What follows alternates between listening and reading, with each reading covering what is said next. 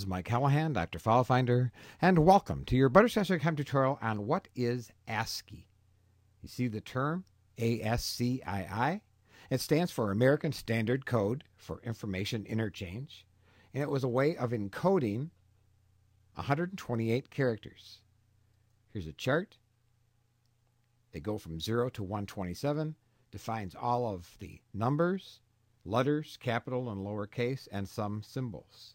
You'll also see the term in software programs, ASCII text editors, and ASCII art, which is a form of art that's created by putting ASCII characters together. Here's an example.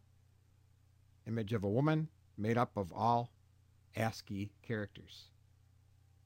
So that's ASCII, and that's all there is to it.